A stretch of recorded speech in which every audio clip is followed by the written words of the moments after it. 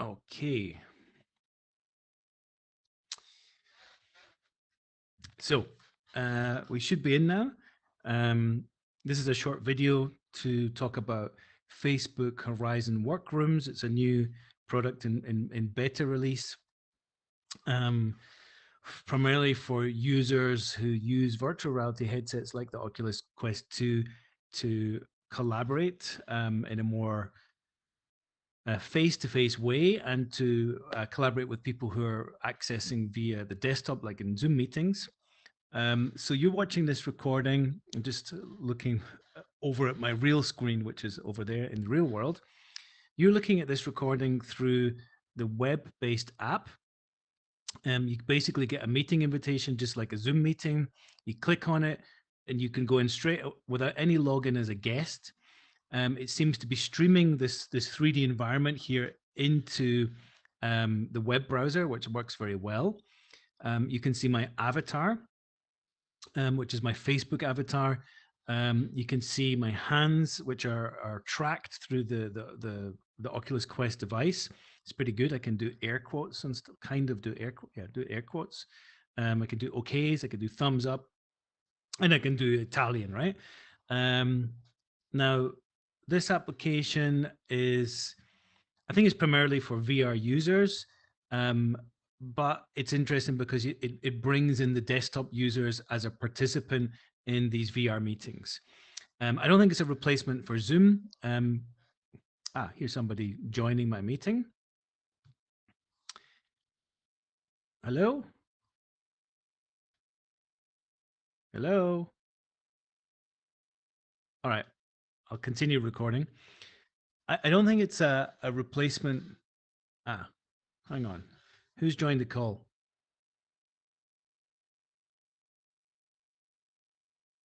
Let me go back. Okay, so this is an open, excuse me, my contorted avatar. This is an open room. I've sent the link to the Zero Event group on WhatsApp, so there might be people joining.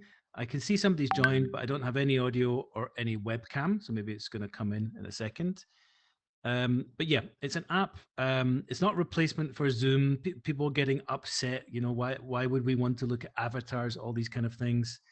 Um, but it does seem to be an application which is targeted at the VR users, which of course Facebook has through Oculus, and it basically allows those people with VR headsets to feel co-presence.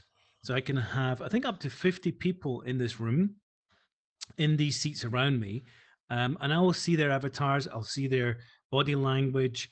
I'll see if they're looking at me or not, or if they're looking at the screen. Um, and for those of us who've tried meetings in VR, basically that experience is a pretty good alternative to Zoom meetings. So it allows us to feel co-present. It allows us to have multiple conversations in the same room, just like in real life. So you can have spatial audio and have a conversation over there in the corner by the window and another conversation over there by the window. It allows me to, yeah, to do things like that, to point to something over there, to point to something over there, things which are not possible within the rectangular, realms of your Zoom meeting or your video call. Now, there's a couple of new things which this application introduced. So first of all, you can see I'm sitting here with my hands on a desk, and that's because my hands are physically on my real desk. So Oculus Quest allows you to define a kind of digital twin of your work desk, a digital twin of your sofa, if you like, and also sort of virtual version of a whiteboard. So this application allows me to draw where my physical desk is. So I draw a line here. And this kind of means that the working process is a little bit more natural. Another thing that this application does is it brings in your connection to your desktop computer. So I'm just connecting it just now. Let's see if it works. I just have to hit enter. Um, and this is a kind of a first, and it's basically acknowledging that the VR user might be sitting in front of a computer and using that to do this kind of connectivity. So I just need to click on my computer here and It crashed last time, but let's see if it works this time. There's no Couldn't text connect. chat. Hello, Martin. Hey, yes, David, it's me, Martin. Hi. Hi, how are you And doing? I have been the first time now in this kind of room, and I realized there's no text chat because I wanted to write you it's me, but I Oh, didn't find the text chat. what device are you accessing this on?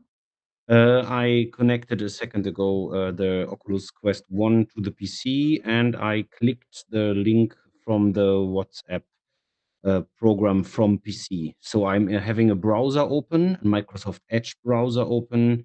I'm seeing you in front of me on the desktop, and I have the Oculus somehow on my forehead and using the microphone of the Oculus. Ah, now I see somebody else has joined as well. Hello. Hello there. Hi. So we have a couple of people. I was actually in the middle of recording a video, but this is a good. I'm going to keep rolling, so you're on video. Um, yeah, Martin. I think the reason there's no text chat is you need to log in with a Facebook for Workrooms account or something like that. Ah, And the link which I've sent in the WhatsApp group is a guest access only link. So it's like sending somebody a link to a Zoom meeting. But uh-huh. it's clunky. Um, so when I installed it on my Quest, I had to open a page in my web browser, and I had to make a new account for Horizon Rooms, and then I get access to my calendar and the teams and all this kind of stuff you'd expect. But it seems like when I send just a guest access and I don't invite you explicitly to my team, you can only have this limited access through the browser. So Aha. that's Okay. why you don't have chat access. Ah, yeah. Okay. Anyway, Yeah. It tells me on the side as well. You can't access files, notes, or yes, chat in this room. Yeah, it's actually written there. I was yeah. So okay. that's because of the guest access. Okay. So So I'll give you I go on the quest and search for this workrooms, Horizon yeah. Workrooms. Yeah. So just so you know, I had a problem. I found it through search and it said this app is not available for Quest, weirdly enough. Okay. But then I had to click on details or something like this. So it opened up, I think, the store page for the app. And then I kept spamming install or get, and eventually it installed. So it's a bit weird. Okay. I will And have a then look. it, yeah. All right. I'm going to give a demonstration. So if anybody drops in, you're welcome to have this demonstration.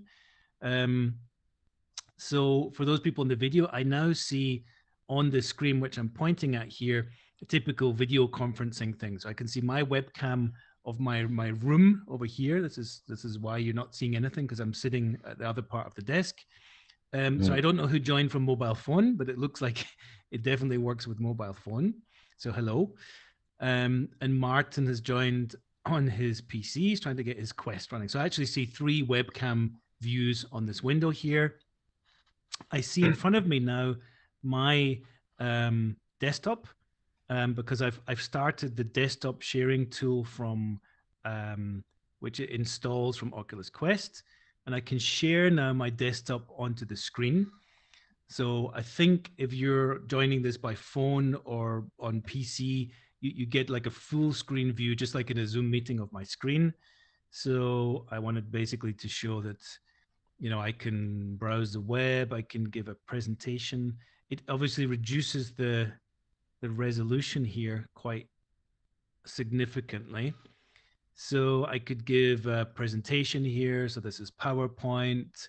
Um, yeah, as far as I remember, I can use a pointer, not with my hands. That's annoying, but I do have a pointer with my controllers, and I can highlight things. So I assume you can see that me highlighting the word Aviva there, for example, or the logo.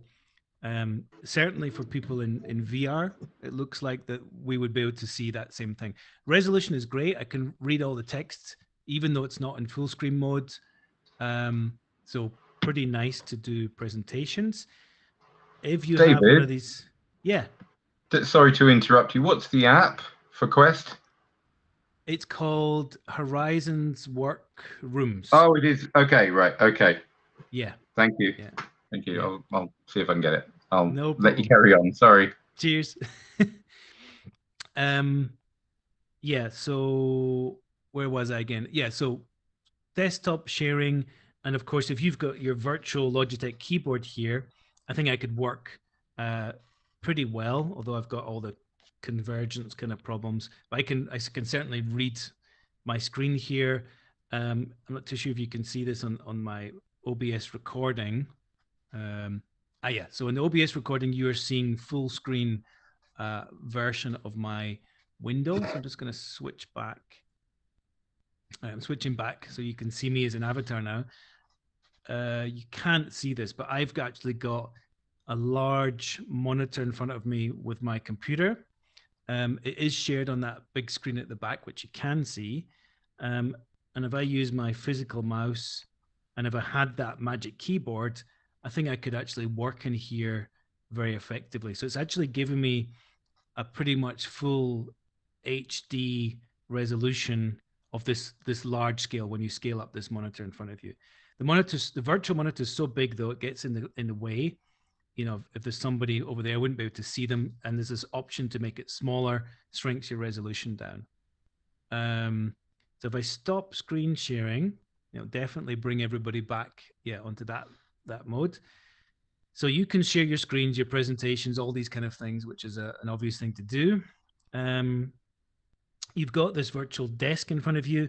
You've got a very nice option here to turn on pass-through. So the pass-through means I can see the black and white real view of my room, which is handy to grab the mouse. It's not clear enough to allow me to type, but if you're a touch typer, I can see where my hands are on the keyboard. On the recording, you won't see this, but I in front of me here, in a small square on my virtual desk, I can see my real desk. So that's a really cool functionality. The other thing I've got here is this virtual whiteboard. Again, I think you see it just as a shadow on the OBS recording. And this cool functionality here is, it's a bit weird. I can't use my hand controls. So I can only pan on this because it's obviously it's like a Wacom size tablet. But if I pick up my controller, turn it on, I have to do a little bit of a configuration step here. So I draw a couple of circles.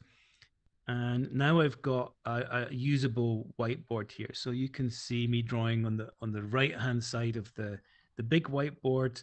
Unfortunately, there's some stuff on my desk here, so it's not working very well. But you can see I can draw little squares, can change colors. Oops. Yeah. So I can change colors. And this is a very good whiteboard because I've got the haptic feedback of my wooden desk here. It allows me to draw pretty nice. It's not quite set up, which is why I'm squiggling a bit here. The other cool thing is I can stand up and go to my virtual full-scale whiteboard. So this is a way of sketching without, leaving your desk.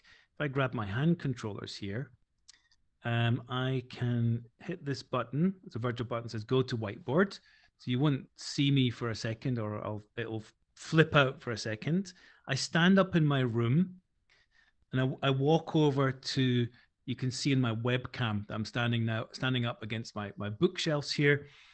And in Facebook, it's defined a virtual whiteboard here. So it's the same thing. Turn your controllers around and I can draw, very accurately here because it's larger scale, my whiteboard picture. And I've got the same toolbar down here. Let's add some green here, green nose, green irises. And I can make a little presentation up in the front of the room by doing this. Moving around is a bit weird. I've got fixed teleport locations. I can move to this different places. It's a bit clunky. And then I have to hit on this toolbar here, which you probably can't see, walk over to my virtual desk again, and I see in pass-through, so I can see my room completely. And now I'm back at the virtual desk. So it's some pretty cool functionality, uniquely combined together all the stuff which the device can actually do. By a car. Yeah. Hello. I hear somebody. Sorry, it So was me. I'm still here. I will switch my microphone silent. no problem. So I'm going to stop the recording now. So far, people just joining from the guest, video login. I'm going to have to figure out how to get you all invited in here in the room. But it's going to take you at least 10 minutes, guys, to install and set up your account, probably set up your virtual desk. But I'm going to be here at 1500 CET, European time. And hopefully we can get a few people in here in VR mode as well. So it seems to work quite nice with people on the VC, the video conferencing screen, which I can see over there. I've got 3 people joining this call. Still, my computer's crystal clear. I can go back and share that again, or we can just look at the whiteboard. The one thing we did test with Nick was that it's like Zoom, only one person at a time can share their screen. Something which I like about apps like Immersed is that you can share multiple screens, and I think that's going to be one of the key sort of added value of this kind of solution. If you can share, 5 or 6 different people's screens in a big room where people can walk freely between the screens, that's going to give you something different from a Zoom meeting. That's what I use Mozilla Hubs for today, because you can stream up to 10 people's desktops. So I'm going to stop the OBS meeting, and I'm going to stay in the meeting so people can join us. But thanks for watching, and remember how to get rid of that like this, and speak to you later.